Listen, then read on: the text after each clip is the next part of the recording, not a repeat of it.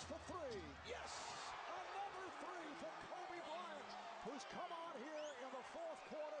It's the first time the Lakers have led here in the second half. Paul Pierce is going to have to crowd Kobe and make him put the ball on the floor and hopefully get some help. Pierce trying to shake off Walton. Davis not able to hit. See, the Lakers can clog the lane because they have three guys out there right now that can't score. I'm surprised they don't maybe go put Eddie House out there and maybe go to a smaller lineup to get another shooter on the floor. Kobe Bryant has knocked down 3 threes here in this fourth quarter. Gasol sets the pick. Shot clock to 7. Bryant faces the double. Shot clock down to 3. Gasol with the rebound, and it's a 24-second violation. That did not make contact with the basket. That's one of those that Pau Gasol's got to go in and try to tear the rim down. You can't flip that shot because the Celtics were in a position they were going to have to foul. He sort of flipped one up there, and that's one of those plays that sort of aggravates Phil Jackson. He's played such a great ball game. Now watch this as he gets in the lane. This was the previous possession here. We had beautiful footwork, the little floating right-hand hook. And then Kobe Bryant, this is his third three, just steps back. Look at Paul Pierce, and he's got a hand in his face. I mean, that's just a great shot by a great, great player. Rondo, Perkins, and Big Baby on the floor. Three guys who struggle to score. So can Paul Pierce and Ray Allen shake loose to get a good shot? Big Baby 0 for 5 on the night. We're down to 46 seconds left in the fourth quarter. The Lakers up by 1. That Celtic 12-game win streak on the line. The Lakers have won their first 4 on the 6-game road trip. Pierce guarded by Bryant. Gives it up, and again it's Davis with the shot, and again he's off, but able to get back to it. Pierce with the drive, and draws the foul, so Paul Pierce will head back to the line. And I think they're calling the foul on Kobe Bryant right there on the drive, just nudged Paul Pierce a little bit as he went into that shot. But how about Big Baby Davis? Misses the shot, presence of mind, the follow shot, and gives the Celtics another possession. Yeah, because he's the kid who gets down on himself. I mean, that's one of the things the Celtics have really worked with him on, is keeping his confidence up when he struggles. Well, the confidence there here tonight in the fourth quarter.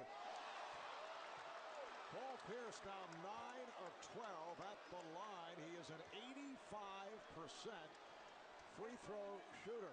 So, you know what happens? I'll tell you how this changes it. If Paul Pierce makes this, and it's a tie game, you almost give Kobe almost a free look at a shot rather than trailing. All of a sudden, now the game is tied. It's not looking to have to make a shot to take the lead. A little different game pressure. 5-second differential between the game clock and shot clock. Lakers 101. Celtics 101. Shot clock to 5. Bryant. Rebounded by Perkins. And a timeout called by the Celtics with 7 7/10 seconds remaining in the fourth. I'm not quite sure that was the shot Kobe wanted. I thought he wanted really just to dance on him and pull up. When Paul Pierce made him turn his back, it was to his advantage. Right there, Paul Pierce has the advantage. It looked like it was good, just a little bit short.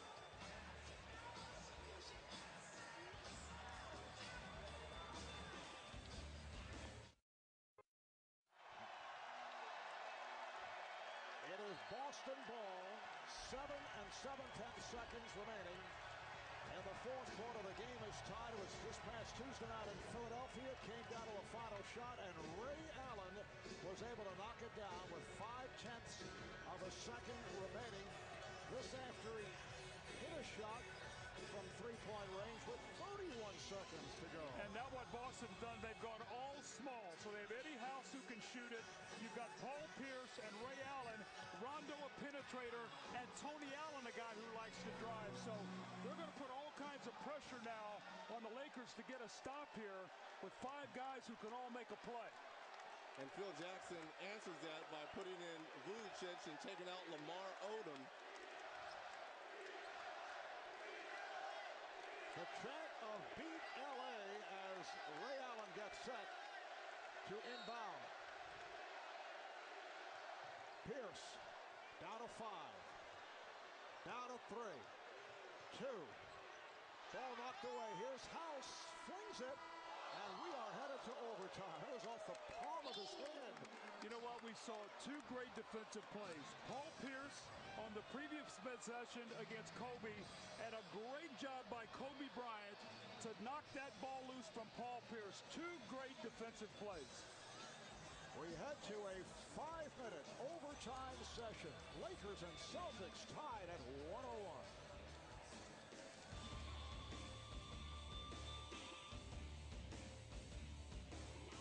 In Boston, where we have seen some drama, some chippiness, and some exciting play as we head to overtime. The Lakers playing only their second overtime game of the season. They lost to the Bobcats in double overtime at home. That was 5 games ago. Boston has won 3 of 4 wins at Milwaukee, at Indiana, here at home against the Pacers, and they lost at Charlotte. So 3 up and 1 down.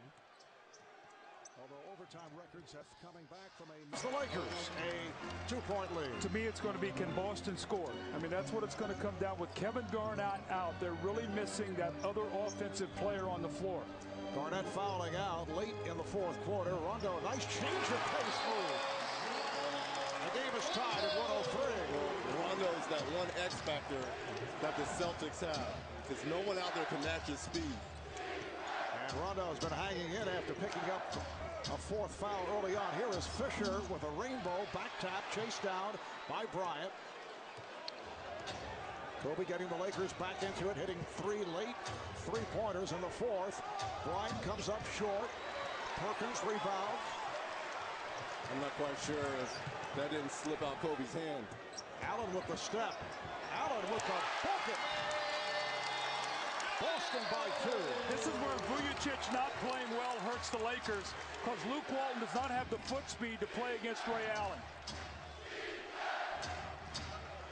Bryant for 3. Rebound handled by Gasol. A minute and a half gone by in overtime. Gasol. Little scoop shot has tied the game at 105. He's 9 for 13, 21 points. A little slow on the rotation that time from the weak side of Boston. The slip of the pick by Gasol, that defender from the Celtics, got to get there quicker.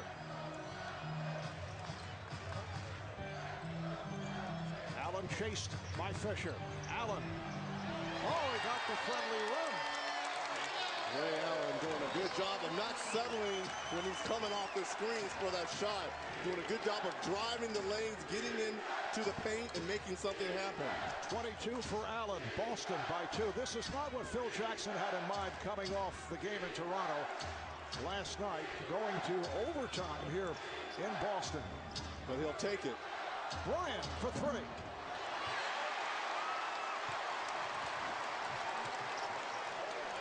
Celtics in possession, up by 2 with 2.5 to go in the 5-minute overtime. Kobe's trying to throw some overhand rights, 2 back-to-back 3-pointers, trying to daze the Celtics. Allen saves the pass. They double up on him. Rondo given the shot. Perkins hanging in, and it's deflected out. Last touch by the Lakers. Good job by Kendrick Perkins.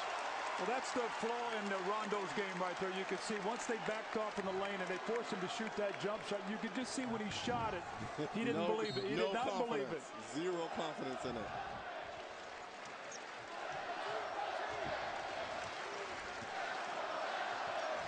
Coming up on 2 minutes to go in overtime. Pierce.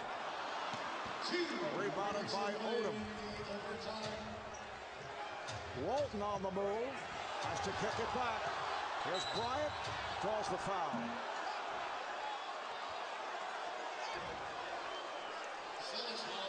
It's a non-shooting foul. It's on Pierce. And look at Rondo right here. First play of overtime. Just does a good job of accelerating. Get into the paint. And Ray Allen with 1 catch, a couple dribbles, using the glass, not settling for outside shots. But Paul Pierce is doing a great job on Kobe here in the overtime. Nice pass from Odom, and Gasol